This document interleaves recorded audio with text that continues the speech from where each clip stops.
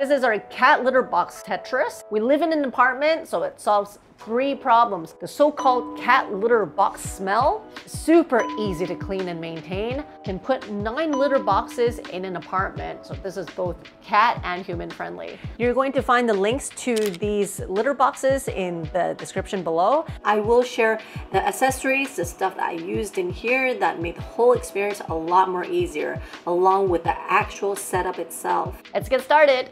Hey, it's MeloCat. If you're into animals, especially cats, and quirky travel experiences, then you're in the right place.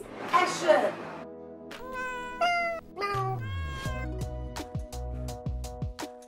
The amount of space that's taken up is just under 7 feet across, about 3 feet up, and then depth, it's under 1.5 feet. So quite good in terms of saving space.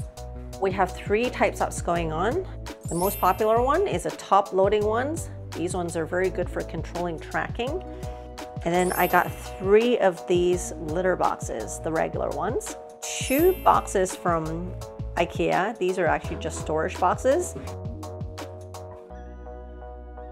We live in a vertical apartment, and these boxes often become their springboards. So far, nothing collapsed. Everything's okay. It's also okay when they're jumping from high up and landing on these litter boxes. Just as safe, just as sturdy. Let's see how they like these litter boxes. I line them up side by side so that they can choose between the different cat toilet stalls. As you can see, there's a lot of space for them to turn around in or even stand all the way up without hitting their head. To many cats, this floor to ceiling height is very important. It can make the difference between going or not using that bathroom at all. Traditional litter boxes, so-so for skittish cats because they feel a bit claustrophobic and kind of closed in. Sometimes this is enough to freak them out. It is okay for the other more confident cats because that's not an issue, so it really depends on their temperament. Doesn't hurt to have 1 or 2 of these at home though. These open-faced boxes are good for a few things. 1, cats that don't like to be closed in. 2, if you have a bully cat at home that likes to swipe at your other cats when they're doing their business, this will give them a bit more confidence so that they don't feel that they're going to be locked into place when the potential bully is there. But it's not exactly out in the open, if you get what I mean.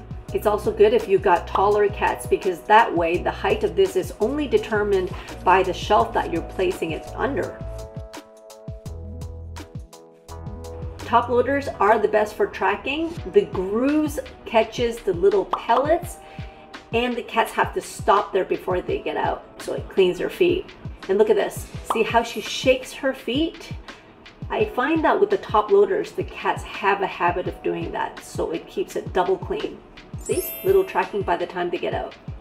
But that said, with the regular lidded litter boxes, it's kind of hit or miss depending on the temperament of your cat. Sometimes you have some, and sometimes you're luckier. It really depends on their habit. This one, I don't think it's the best in terms of tracking. But surprise, with the IKEA boxes, you have some, but it's actually not any worse than the regular litter boxes.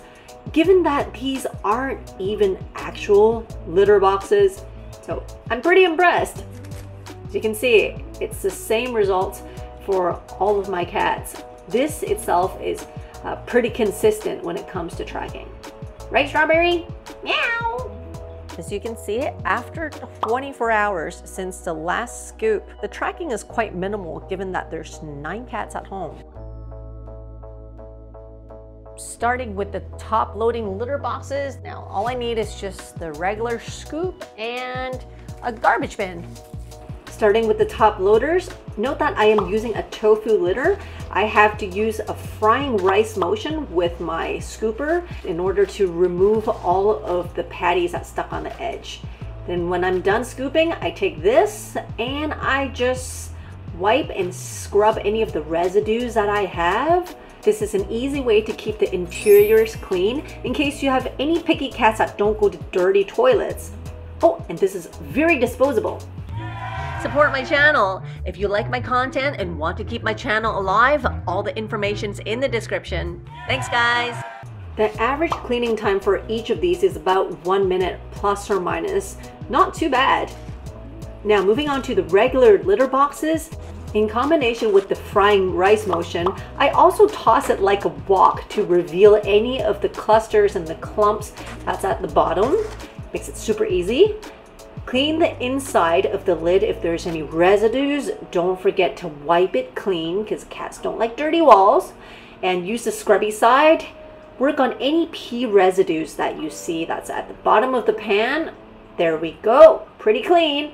The only thing with these boxes is there's a little bit of an uneven edge at the back, so things can get stuck, but not too bad.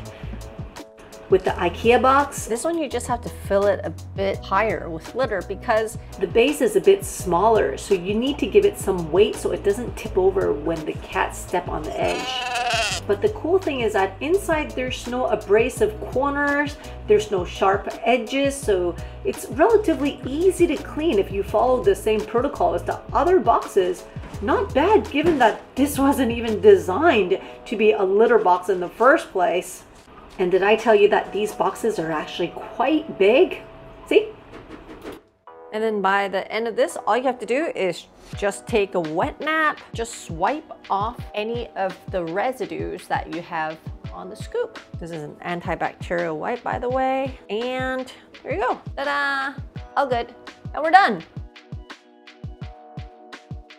For these shells, they come in all sorts of heights and widths and sizes. I'll put the one that we used in the description, but again, you can play with the measurements depending on the exact sizes of your litter box so you can get a near perfect fit. Because they're already quite comfortable with the height of these litter boxes, so I decided to set the height of this rack to be pretty much the same height of these litter boxes, so they don't feel claustrophobic, but they don't feel that they're kind of wide out in the open. Some cats like a little bit of privacy.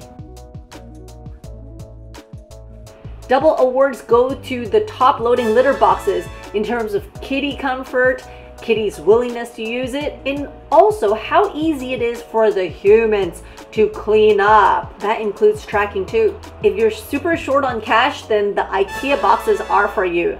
Not too bad for kitties to use, not too bad to clean up. We use tofu litter, so you see that we don't need the plastic liners. More about litters in another video in the future. Have some of this stuff ready in case there's some oopsies inside the litter box, or even just wiping on top. I find that stuff quite handy.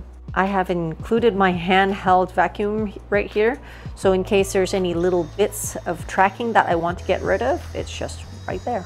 We used a robot vacuum from Xiaomi. Surprisingly good. It comes out 4 to 6 times a day, and look at how much cat hair and tracking it picks up.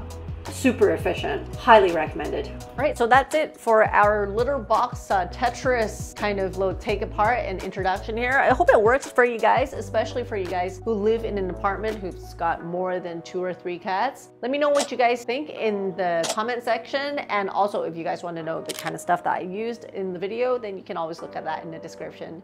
See you guys!